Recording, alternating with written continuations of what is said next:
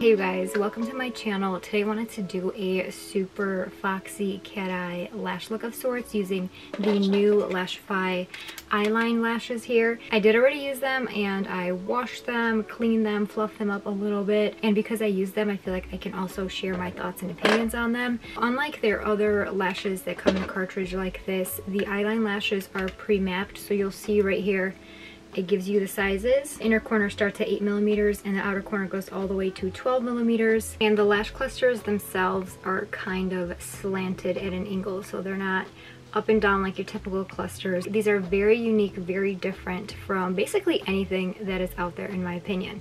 The only thing I will say is that if you like longer sizes, as of now I don't think they come in longer sizes. I'm not sure, maybe if you subscribe for the membership or maybe they are coming out longer sizes. I'm not in the loop, so if you know, do let me know in the comments. But I have tried these and I really like them, and mainly because I have been really loving L curl lashes.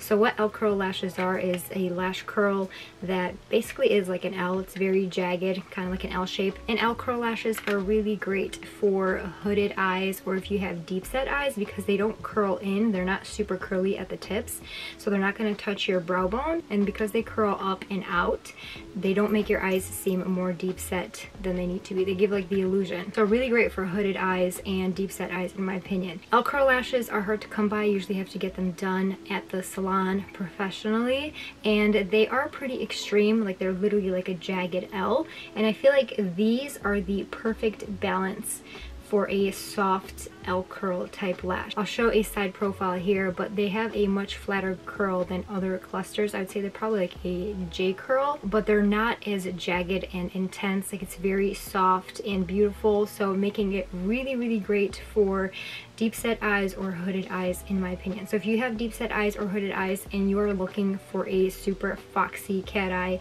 lash map, I think you will really like these. And I think they call them the eyeline because they give you like that eyeliner effect without any eyeliner. I'll insert a clip of what it looks like when I have all of the clusters on. They are absolutely gorgeous in my opinion. Really fun. Again, very unique lashes.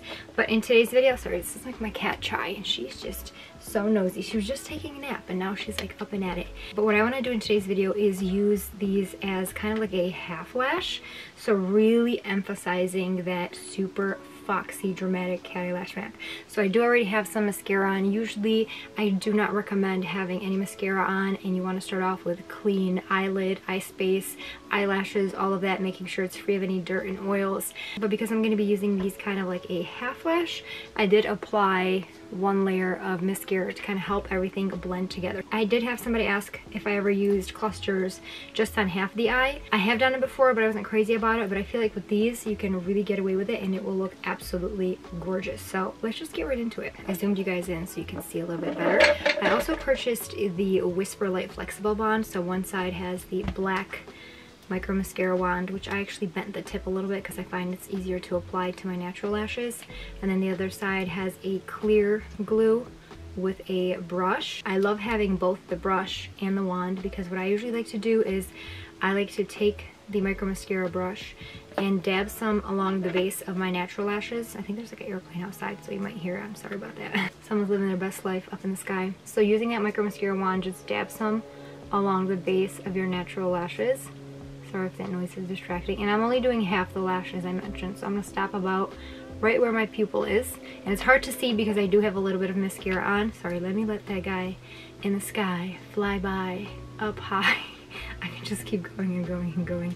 I'm being ridiculous at this point. Okay, hopefully it's not as loud. And because these are kind of pre-mapped, you can't really mix and match these, especially because they're kind of slanted towards one side. It will tell you on the cartridge which one goes on which eye. So the top one goes on the right eye. On the bottom it says left right here in teensy little letters, making it easier for the consumer to know where to apply which cluster. And you want to apply the longest length on the outer corner. So I'm going to grab the 14 and using that brush, I'm going to apply some of that clear glue onto the spine of the lash cluster. This way I have glue on my natural lashes and I have some glue on the spine, and I feel like this just really gives me really good hold. And if you wanted to, you could also swipe some of that clear glue along your natural lashes to kind of coat them as well. As for placement, you want to place it as close to the root of your natural lashes, but you do not want it to touch the waterline because it will irritate your eye. You also want to make sure you're following the natural curve of your eye. So if you place this one a little bit lopsided and jagged and it's not following the curve of your eye, it might poke. When you squeeze your eyes shut, you should not feel any poking or irritation or any discomfort whatsoever. If you do, then you might have to readjust the lash cluster. So I'm gonna go ahead and place that one right there on the outer corner. You can see that the glue has developed some tackiness, making it very easy to apply.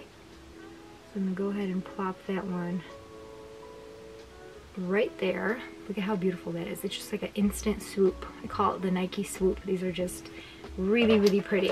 And my next 14 kind of broke, so I'm gonna use the smaller piece here first. So you do want to be gentle with these if you are going to be reusing them. So I'm going to place that one right next to that cluster. I'm going to grab my teensy little cluster here that broke. It's part of that 12mm cluster that broke. So I'm going to place this little guy right next to that other 12.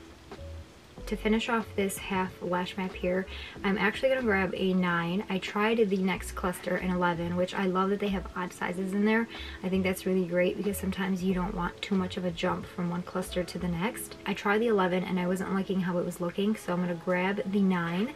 And I liked how this looked a lot better. And I'm going to place this right next to the 12. So it's quite a jump, but depending on your eye shape, you can play around with different sizes and see what works best for your eye shape in particular to get that lash map that you are looking for. So I want like a really dramatic, foxy cat eye lash map. So I want it to be really, really, really short in the inner corner and a lot longer and more dramatic on the outer corner. So I felt like the 9 just really gives me that look that I'm looking for. And I'll show you guys in a little bit once I've done pinching everything together to my natural lashes. Because I do have mascara on underneath, again, I don't usually recommend it, but I wanted to demonstrate a half lash map in today's video.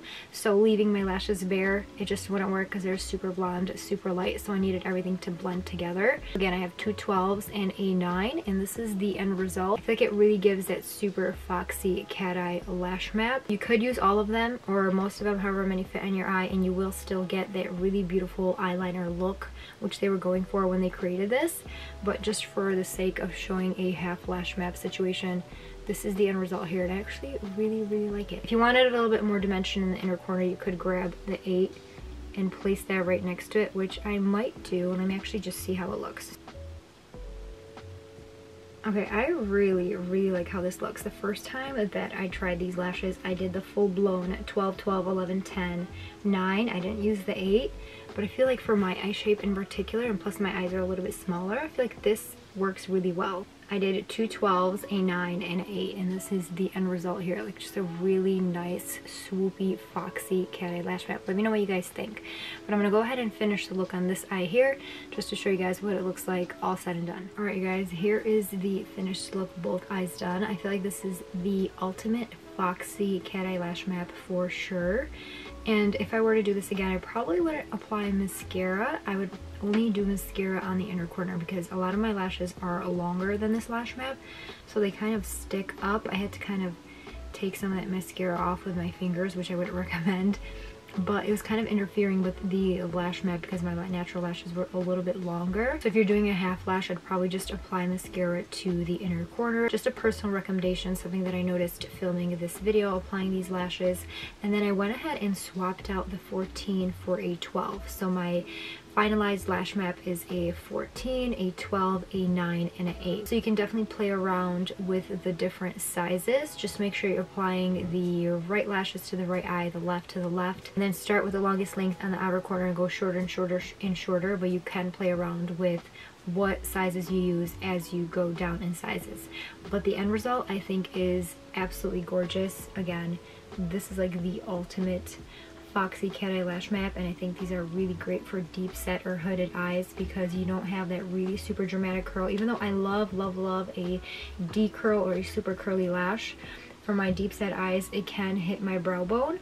These are a lot more comfortable, and again, because the lashes lift up and out, they don't kind of make your eyes appear more deep set. And then the cat eye lash map just gives that swoop, super elongated cat eye look. So really, really love these. It's my second time using them. Definitely going to be washing them and reusing them again and keeping these. I would recommend them as well, especially if you love like a cat eye foxy lash map. And here are what the lashes look like from a distance, just so you guys can get an idea. I think they did a really, really good job with these lashes, the eyeline, because there's really nothing out there like this. Very unique curl, and they're slanted to the side a little bit. Very unique style. I think they did a really good job with these, and I personally love a cat eye lash map, so these definitely delivered. If you have tried them, let me know down below. If you haven't, then I would recommend you do try them. But to finish off, I'm going to use the waterproof sealer here, and I'm not sure if this helped or not. I did use it the first time, and usually this glue doesn't last that long for me, but the first set I was able to use for, I think I had them on for like 5, 6,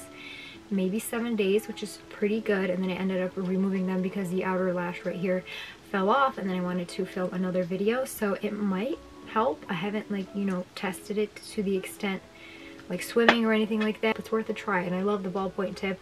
I love when sealers have that, so I'm just gonna go ahead and run this along the base of the lashes here. And I didn't find that it was too waxy. I like this one over the other one for sure, so if you need a sealant, this one's actually really nice. So let me know your thoughts down below. That kind of finalizes the video. I hope you guys enjoyed hanging out with me and lashing. Thank you guys so much for watching, and hopefully I'll see you guys in future videos.